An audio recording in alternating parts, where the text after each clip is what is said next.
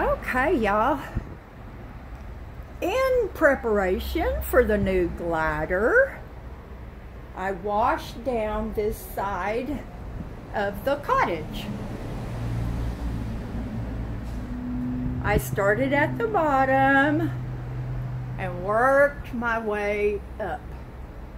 Now, y'all, I'm gonna tell you, it was filthy, especially up over those little shelves over the rain guards over the windows. So dirty. But now, this hummingbird, y'all, he has gotten so brave. I can sit out here on the steps and he's up there eating and looking at me like, what are you gonna do? What are you gonna do? So anyway, I just wanted to show y'all what I did to get ready. And once you get started, it's kind of hard to stop.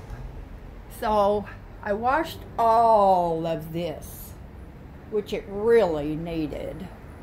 So that's it, y'all. That's what I've done to get ready for Robert. And by the time he comes over, the patio will be nice and dry. And he looked at this box and he goes, piece of cake. Well, I have confidence in Robert, because if I didn't, I wouldn't ask him to do it. So that's it, y'all. I guess it's feeding time for the babies. And you can hear Miss Hazel. She is not happy. She had to stay in while I was washing down the side of the cottage, because she doesn't seem to care about water up to her knees anymore. Now my little dress, you can see that. I wear it as a top, but it is soaking wet.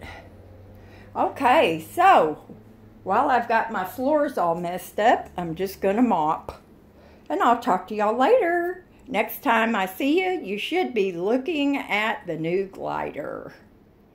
Do something fun today. Bye, y'all.